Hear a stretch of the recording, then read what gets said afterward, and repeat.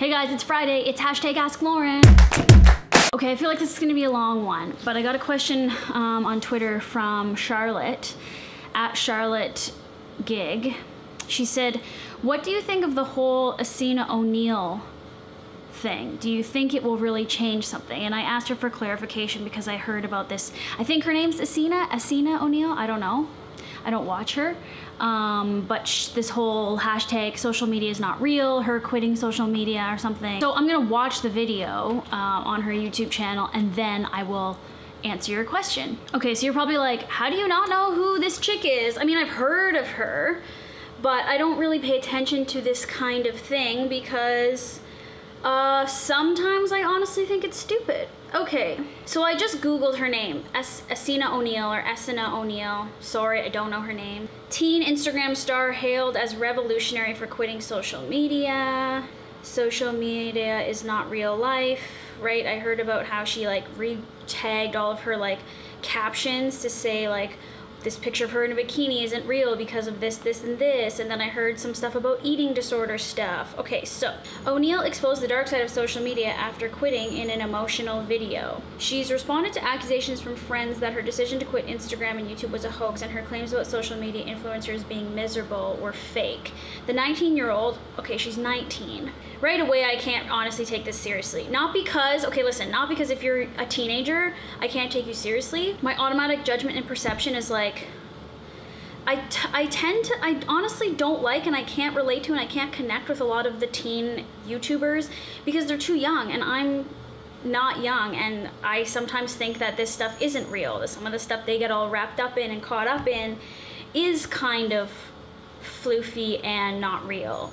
So my first thought right away is, okay, I don't think this is someone that I even want to care about or even want to know about. I'm not saying she's not smart, but I'm just telling you my initial thought to reading this. Okay. She amassed over 600,000 followers on Instagram by sharing pictures of her day-to-day life. She had hundreds of thousands of followers on YouTube and other channels. On Wednesday, she planned to quit YouTube and Instagram in an emotional video claiming the burgeoning online presence she established had left her miserable. She recaptioned a number of images with details about the endorsements behind them and how much she had been paid to wear free dresses and outfits by companies. YouTube bloggers Nina and Randa, who O'Neill visited in LA, dismissed her claims as untrue. It hurts my feelings that she would say they're all miserable or they are all into this wealth or they are all fake, they said in a video. The pair also blamed her departure from Instagram on her breakup with her boyfriend. Guys, is this even serious? Do I even need to talk about this? Okay, the reason she is so upset and so down is because of her breakup with this guy, and then she is putting all the blame on social media and saying everyone in LA is horrible and cares about fame and is depressed. That's not true. But O'Neill, who deleted her Instagram on Wednesday, insisted her decision was about wanting to be transparent, not because of her personal life on her Let's Be Game Changers website. This is about me feeling the need to constantly perfect and edit my life online. I've had these feelings about social media for ages and struggled with coming to grips with them. I want to use this spotlight to talk about veganism, environmental awareness, and body positivity. She's now asking for financial help on her website, which she says will be devoted to issues she actually cares about. O'Neill is asking visitors to pay what they think her content is worth and has promised none of her posts will be sponsored. God. That's my feeling about this. Sorry, I don't want to diss you, Charlotte, for asking a question. I think you have asked me a legitimate question. I think what we should focus on here is whether or not what she's doing, Essena O'Neill. Oh God, if I'm saying her name wrong the whole time, don't leave a bunch of comments because I don't know who this is. So the issue here is that not everybody is like this girl, okay? And not everybody has an issue with social media the way she does. And honestly, my real feelings right now, just reading that article and just knowing peripherally what this is about, is that this is a 19-year-old going through like major life changes and honestly knows not that much. Like she has her one experience. If this has been her only work experience, is kind of like doing nothing, as we like to call it, which is just getting to share your personal life and talk about stuff on the internet, then like, she's going through the growing pains of like finding her way and what she's really meant to be doing in life. And that happens at every stage of life, but especially when you're 19, you are beyond lost. I remember thinking when I was 19 that I knew every fucking thing. I thought I was so smart. I thought I knew everything. And only in the last 10 years of my life have I realized I know absolutely nothing. And that is the only way to approach everything, is that you know nothing and what is there to learn. Okay, so I think she's just going through some growing pains. I think she's trying to figure her life out, and so she's doing these drastic, dramatic things because her life is based on the internet, and the only way she knows how to find any validation is through the internet. And so she's now saying, she's not being truthful, she's saying the truth. I'm quitting social media, this is what's been going on, and she's being very transparent. She's saying everything, which is great, and I'm sure it will have some kind of positive effect on people. But now we're all jumping down everyone's throats because we think that every single person on the internet is fake, and I agree that that is not true. And I think that you can play this game and you can do this and you can spread a good message, and you don't need to compromise your integrity or your authenticity or your beliefs or any of these things, and you can still make money posting products of you in clothing, and you can still make money by showing products in your cooking videos, and it doesn't matter. No, that's how you make a living, that's your business. And if you don't feel like you're compromising who you are doing it, then you're not compromising who you are, and nobody else has the right to tell you that you are, because only you know what is right for you. I just got real feisty about this because I feel like not only are we accusing Essena O'Neill of certain things, but now we are accusing this whole blanket block of people on the internet who are all different, who are all out for different things, and who are all out for different missions, and not all of us are the same. And I myself wouldn't even put myself in the same category as this chick.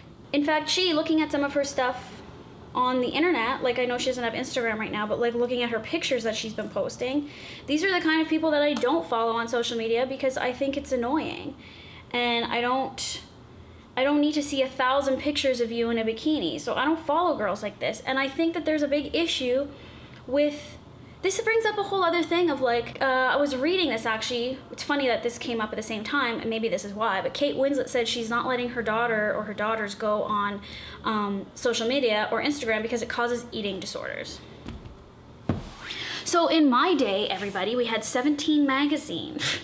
And in those magazines were pictures of girls looking cute in their bikinis, exactly like Instagram.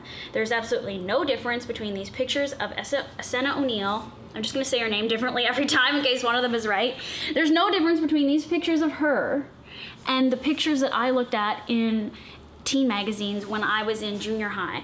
And in fact, I didn't look at teen magazines growing up because I was like, these are stupid. Why am I looking at these stupid magazines that show people that I don't even know these people. I have no friends that look like this, or it's just like pictures of the popular girls in school, so why would I want to look at this?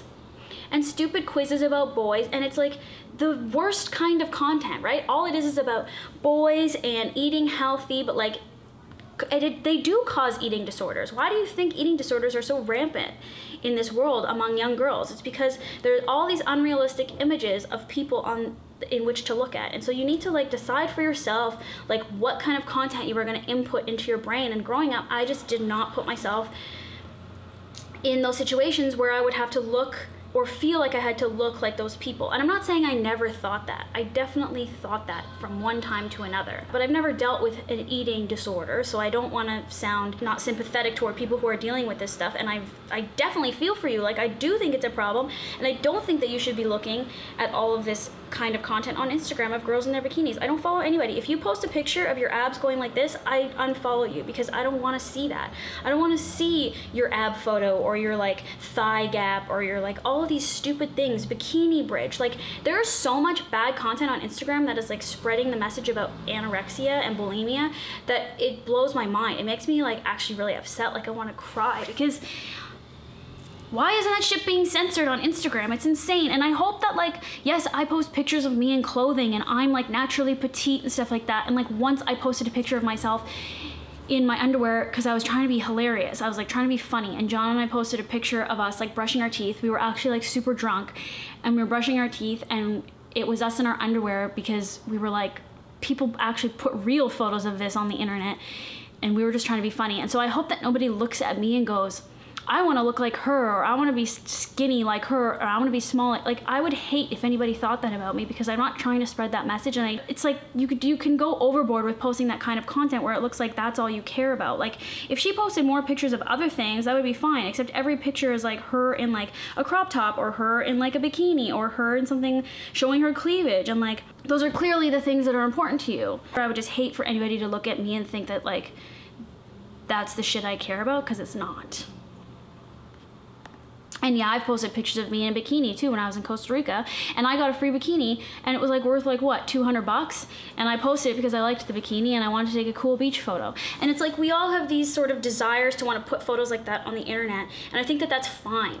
Like I don't think anybody should be saying you shouldn't post photos like that the same way I'm saying you shouldn't post ab photos, but I do think that some of these photos, like these photos like this is like, this to me is promoting like not something healthy. This picture right here. Okay? Why do we care what your abs look like? So that's where I have an issue. So I don't even know what question I'm getting into right now from Charlotte, because now I'm really upset. But do we think it will really change something? What is she trying to change? Is she trying to get people to admit that they're getting paid to post photos? Because we're getting paid to post photos sometimes, and I don't think there's anything wrong with that. I think it depends on the intention behind it. I think it depends on whether or not it feels right for you, and whether or not your audience is gonna see through it or not. And clearly her audience was eating this shit up. Like, so what's she supposed to think? If people are liking it and people are demanding it, then you get wrapped up and sucked into doing it more because people want it. So then it comes down to the users of YouTube and Instagram and making a choice as to what you want to support and what you want to see.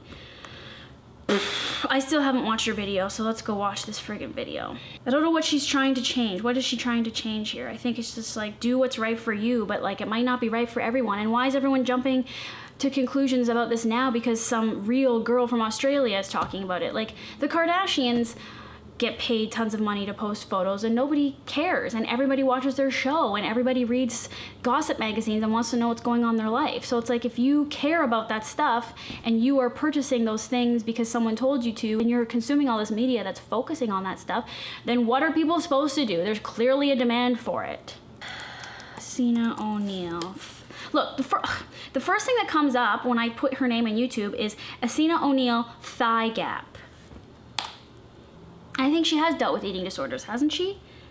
And so she probably, I'm just making assumptions here, I don't know. She probably needs to quit doing this because it is perpetuating all of her terrible negative thoughts about herself. And so this is good for her because now she can take a break, step away, and think about who she really is and what she really wants and what's really important to her. And I don't think that you can do that by 100% living through the internet, because you're right, it's not real. And how are you supposed to like know who you really are if you don't know who you really are outside of this screen? How do I find her video? She's not even coming up. Does she not have a YouTube channel anymore? This is my last ever post on YouTube. I haven't told you why I'm really quitting. There's so much I want to say, and there's so many topics that I want to cover. I have an insight into a world of social media that I believe not many people are aware of in terms of how it works in advertisements, how I know a lot of other social media personalities, just how fake it all is. And I say fake because I don't think anyone has bad intentions. I just think they're caught up in it like I was. Okay. I'm glad that I don't know if she posted lots of YouTube videos before or what she did. I saw that she had some like what I ate in a day stuff.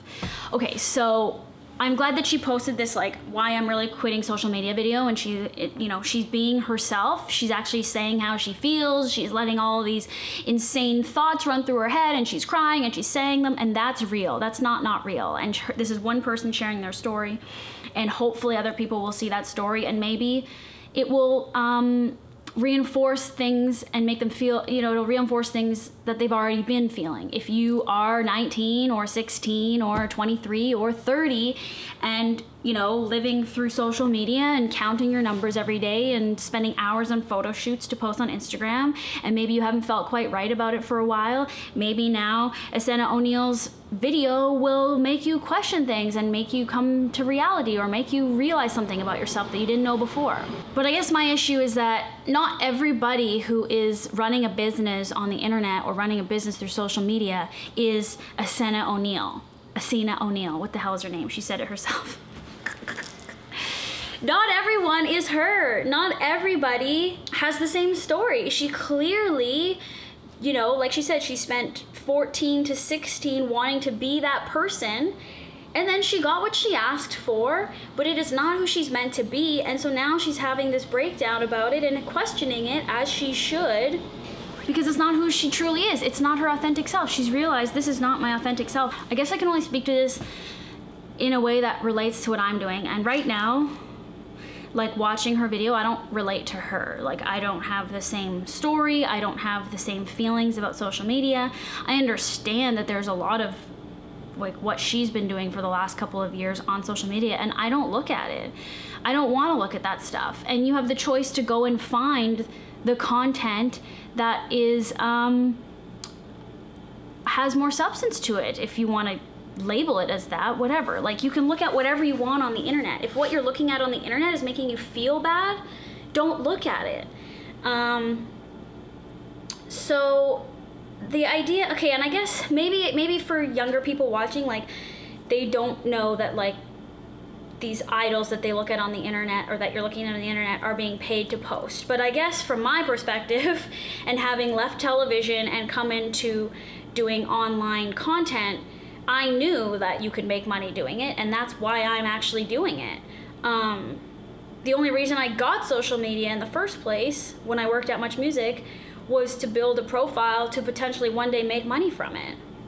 Because I knew that that was a viable career path that I could have after television. As television was going to eventually dwindle, as it is, I was like, you know, long term, I was like, oh, I could just jump into online content once I build a following. Once I have this platform that I have now of all these people watching me on television, now I can go and use it online. You know, I think I've built a really cool community of people, and I think that by doing YouTube, I'm like sharing interesting information. And maybe this is just different for me from my perspective because I'm in my 30s and I've lived a little more, and I also lived half of my life and majority of my life without the internet, and maybe that gives me a different, more sensible perspective on things. I can't even speak to what it would be like to be a teenager now. It would fucking suck, to be honest. I think that there's a lot of cool stuff and cool reasons to be a teenager now, but I think that I'm very grateful and thankful that I didn't grow up with the internet and the amount of social pressure that there is now. I think it's all relative. I think that the pressure you feel as a teenager is the same no matter what generation you are in, but I do think there's a lot of other exterior factors that weigh into your self-esteem more so in this decade than the decade that I was born in. So I guess the question that Charlotte asked is, do you think it's really going to change things? And I don't know really what you mean by that. If you mean, like, is it going to make other people be more transparent about what they're posting on Instagram or whatever? Maybe. But I will say that it's already, like, I already know that it's a business. And when I post, I put hashtag ad or hashtag sponsored or hashtag paid on my photos because I'm getting paid to post them. And everyone actually is required to do that. That is FTC, is that what they're called?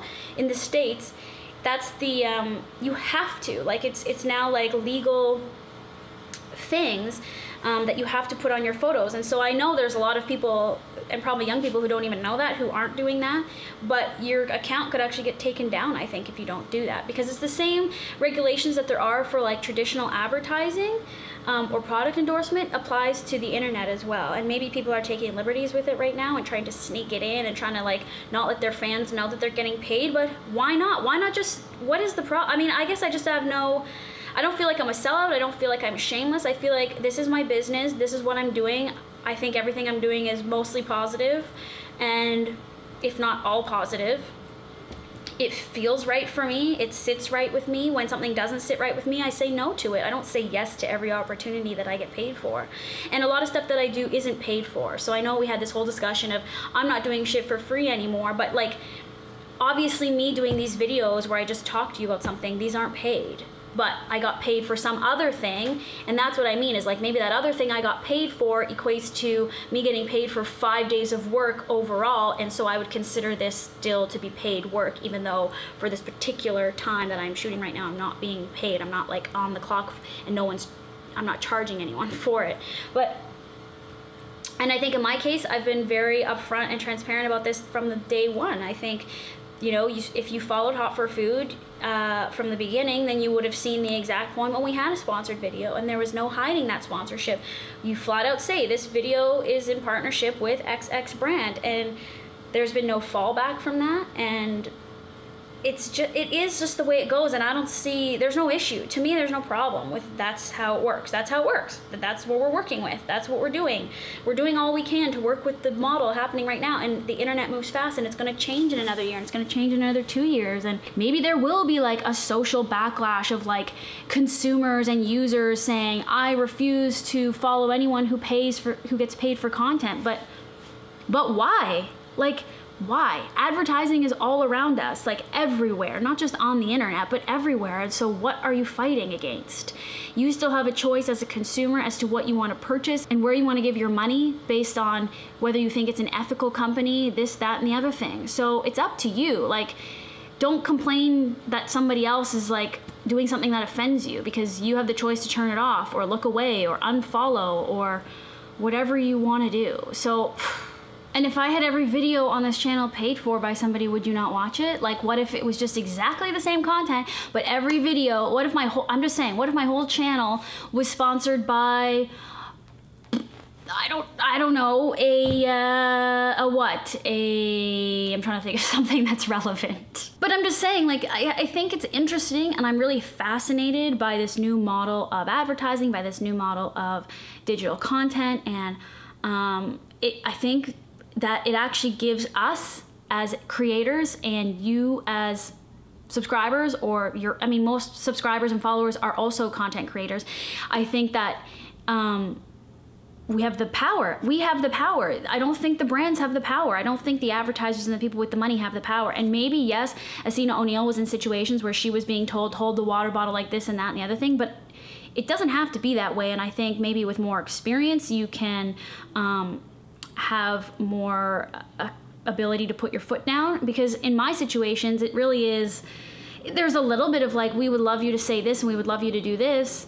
And sometimes we do it and sometimes we don't. And if it doesn't feel right and it feels like we're plugging something, or it feels cheesy or it feels stupid, then we don't do it. I think it's also a work in progress, and like, you'll try something and maybe it won't work. You'll try something, maybe people will think it was stupid, but you just do something different the next time. I think it's very fluid now. I don't think it's so black and white when it comes to content and advertising and brand partnerships. And I really believe in it. I actually really think this is like a revolutionary way to be an entrepreneur. I think it's a revolutionary way to be in control of the message that you want to put out into the world. And I don't live through social media. Like, yes, I spend most of my days creating content, but like, I don't feel like I'm compromising a life because I work on the internet or because I'm a YouTuber. And I questioned it a lot at the beginning, and I made sure this was what I wanted to do. And maybe in a year, maybe 2 years, 5 years, 10 years, maybe I won't, obviously I won't do this for my whole life. My career will change and evolve, just like Essena O'Neil's career is changing and evolving, and she's questioning herself and wondering what she should do next, and she's lost and she's confused and she doesn't know. So it's good that she's not on social media now, because she can take a break and figure her shit out. And I don't mean to like, I love this, like I love this video she posted, but I mean, this is her thing. So don't blanket apply everything she said now to everybody you watch on the internet, and decide for yourself. You're a smart individual. You decide for yourself, is what I'm looking at authentic? Is what I'm looking at what I want to be looking at? Is what I'm looking at ultimately, you know, spreading positivity or ultimately helping me in my life in a good way, not in a way that makes me judge myself and makes me feel like shit. So that's it. Thank you very much, Charlotte, for getting me going, getting me all fired up here. And please leave some comments below and let me know your thoughts and how you view this kind of stuff, because you out there watching my channel right now have been on YouTube far longer than me, and you consume a lot more content than I do. You're making choices every second as to what you want to watch and support on the internet. And so far, I've had lots of really cool people here saying they like what we're doing, they like the stuff I'm talking about, it's helping them. And that's really all I want. It's just a place for sharing. I actually think this is an amazing place. If you can share great stuff here and you're entertaining, all I want to do is talk and share and entertain. That's all I want to do. I'm not like, I want to change the world. If I change people's lives because I inspire them to go vegan, amazing. You know, those are all goals on the spectrum of what I want to do. And as I said, you know, with this idea of not working for free anymore, of course I want to make money doing this. This is my job now. And I don't think there's anything wrong with it. And I also don't think that I need to justify it right now to you, but I'm just explaining myself because you're gonna ask all kinds of questions. So I think I'm just gonna stop talking right now because I'm just gonna repeat myself and ramble. And anyways, I don't know how or why all of a sudden my subscribers have gone up a lot more. I think it might be these what I ate in a day videos. And I know you guys like what I ate in a day videos, but I actually just want to say this right now. I don't want to become the what I ate in a day channel. There's so much more that I want to play with and experiment with on here. But for some reason, what I ate in a day, I guess, is a popular search term. And so maybe it's coming up in recommended stuff. But I also have seen how what I ate in a day videos kind of perpetuate eating disorder type stuff. And that is not what I'm trying to do with mine. I'm really trying to just say, you know, take control of your body and your mental state and, you know, build up your self-esteem however you can, eat whatever you want. You don't need to be so hard on yourself and all of those things. And I hope that that's coming through. I hope that that's what you're getting from those, because I've just now, because other people have approached me and said, check out my what I ate in a day videos, this and that. They're honestly the videos that I hate. It's like I ate 7 bananas and I ate this many things and all of it was like full of water and vitamins and no fat and no protein. And like, I am not gonna do that. And I'm not gonna I'm not trying to tell you how to eat. You can do whatever you want, but like, I'm just telling you what I stand for and what I believe in and the kinds of stuff I wanna support. And I don't wanna support what I ate in a day videos that kind of border on orthorexia, which is healthy eating disorders. It's people who are so obsessed with eating raw and vegan that they actually have an eating disorder because they're so obsessed, and this is a control issue. And I'm not a doctor and I don't want to speak about eating disorders, but like, if you're going through that kind of stuff, you need to seek professional help and you need to get off the internet, because that shit is perpetuating the way you feel about yourself. And so if you don't feel good watching it and then don't watch it. That's just as easy as that. And I don't want to be insensitive. I definitely feel for you if it's something you've gone through in the past or you're going through now, but I don't want to give advice on this because it's not my topic to give advice on. So that's all I just wanted to say about what I ate in a day videos. Okay, I'm a little worked up. I need to go now. Okay, goodbye everybody. Thank you so much for watching and for subscribing and for supporting what I'm doing here. And I will not be quitting social media anytime soon. Okay, thanks, bye.